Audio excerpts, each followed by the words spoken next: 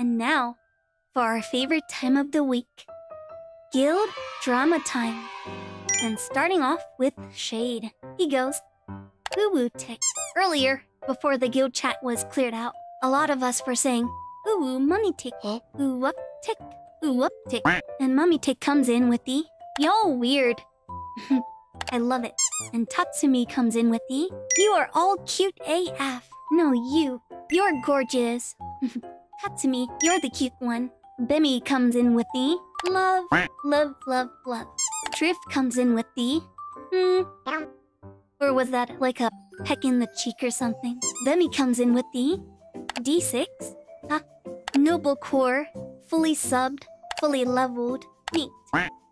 I see. He's talking about the power creep that just came out recently. Drift comes in with the, "Very insightful." Nice. Ken P25 says, "Noble core is the only challenge for me right now. The only noble I've got is Jara." Wow.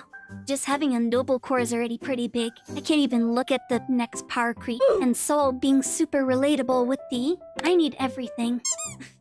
So do I. And Drift being even more relatable, "I don't have any core yet." Yikes. Santa entered the chat with, "Doom Terminator Vulcan have been deleted." What are you hiding, Santa?